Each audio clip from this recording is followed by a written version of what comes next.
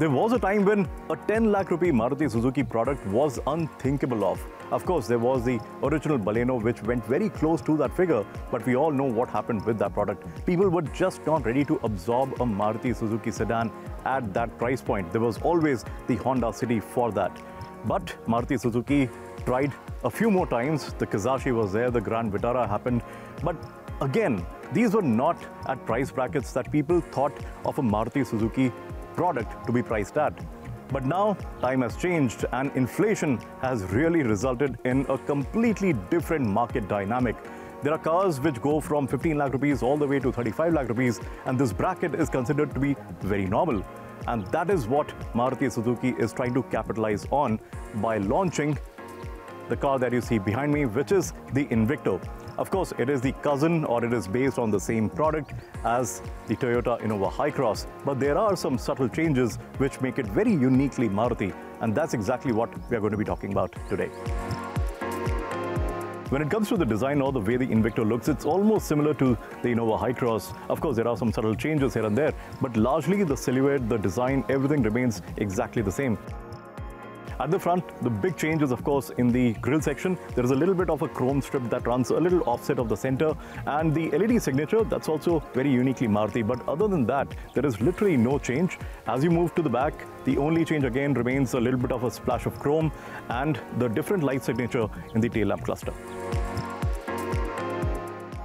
This is the classic case of basic badge engineering, and it of course exists with the Hyrider and the Grand Vitara as well. But in this one, the Invicto, there is hardly anything to choose from when it comes to how the things are laid out on the inside. In terms of the design execution, you have essentially the same bits, so the dashboard layout is pretty much the same.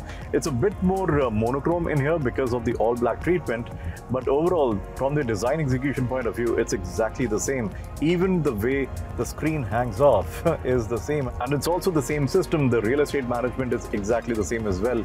I would have imagined that Maruti would do the graphics at least slightly differently, but that is also just taken as is from the Innova HyCross, and you get your regular readouts and of course the graphic as well that shows you what exactly is happening with the drivetrain, whether it's the motor or the batteries giving you the juice, or it's just the engine, or both of them driving the wheels, all sorts of things.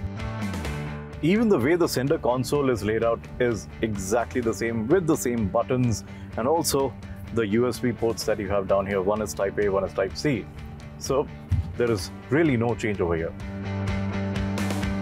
Things are somewhat similar in the middle as well. Of course, you do not get the brilliant seats which also have the ottoman function. These are very regular, very basic captain seats, but they're comfortable enough. I think the fabric or the material, the upholstery material, that's a little bit different between the two cars, and this one feels a little bit not as plush, but overall I think the seat construction is exactly the same, and the comfort levels are also pretty decent. As with the HyCross, the third row of seats in the Invicto are also very usable. There is ample amount of space because this car is really big on space. You have enough flexibility around, and yeah, just the sheer space management is absolutely brilliant. So the benefit of that space is felt the maximum in the last row of seats, and fitting two people, two tallish people, one behind the other from the second or the third row is not going to be a problem at all.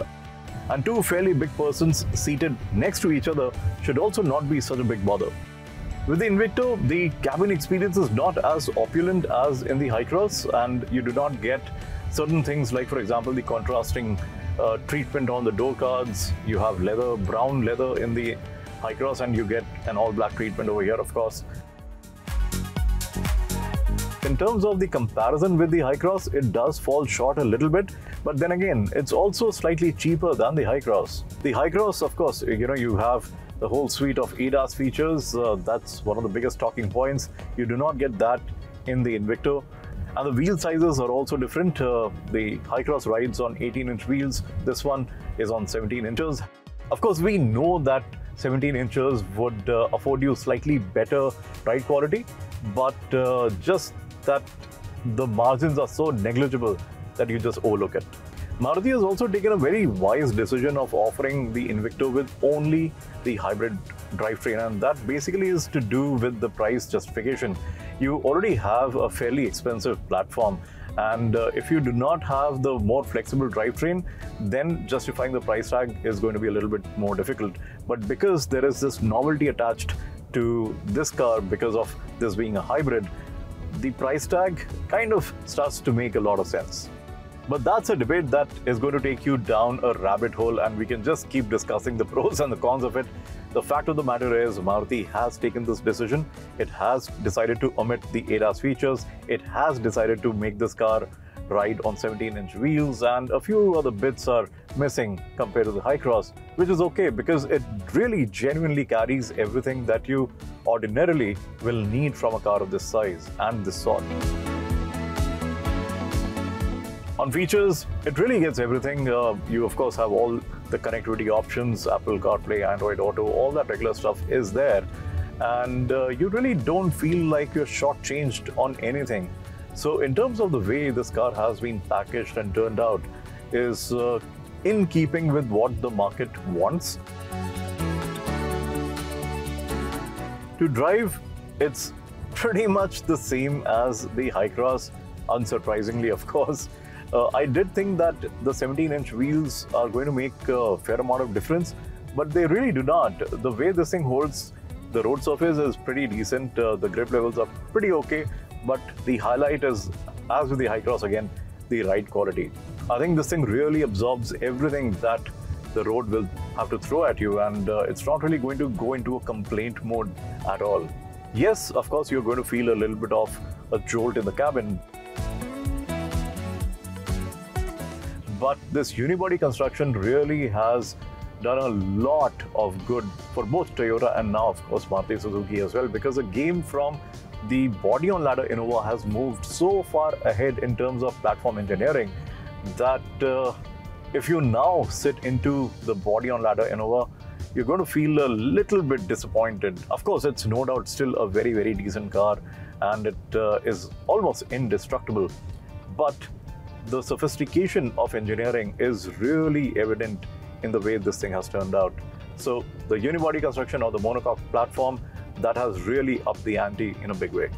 While the Invicto is pretty comfortable for a big family, that is, you can either seat 7 people in it or 8 people depending on what configuration you go for. You either have 2 captain seats in the middle or there's a bench.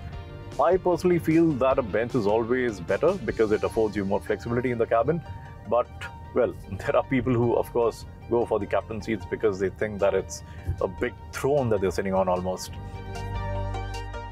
It is not an enthusiast car by any measure, and that's again the same case with the HyCross as well, but it drives fairly confidently. Even on the steering, the feedback, the response from the brakes, everything feels very nicely judged, and it is not going to disappoint you even if you're behind the wheel. So what really has Maruti Suzuki done with the Invicto is expanded the segment a little bit, of course. There is the Innova HyCross a little higher up this one, but it also offers you a little bit more in terms of the opulence, in terms of brand equity, all that stuff. Also features, undoubtedly. But in terms of what this thing is as a vehicle on product attributes, this thing is completely the same as the Innova HyCross. The ride quality is absolutely phenomenal. The quality on the inside, fairly decent. Everything feels very well put together. Of course, there is a little bit of a compromise on things that I've not liked about the HyCross as well. For example, the roof felt material, not really the best out there. And the general sense of color that you have, it's not as rich as the Innova HyCross. It's just a big black or a gray experience that you get inside the cabin. But that's not all too bad. I think it looks pretty decent and it's fairly well turned out. The seats, absolutely brilliant again. A little bit lesser on upholstery quality perhaps, but not something that is going to break the deal for you. They do not offer you the Ottoman seats, of course. That would have been absolutely fantastic, but if you go back and see a review of the HyCross versus, of course, the Scorpio N, I have said that the usability of the Ottomans is somewhat restricted if you do not push the front seats all the way forward. So It's very good to have, but you really can use it only in a specific way.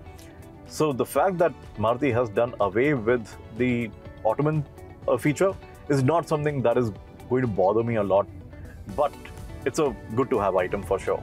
On features, again, it's very neck and neck between the two cars, and the features that you do not get in the Invicto are going to basically give you bragging rights with the HyCross. That's about it. Overall, as a product, as something that is going to be good for a big family, the Invicto works.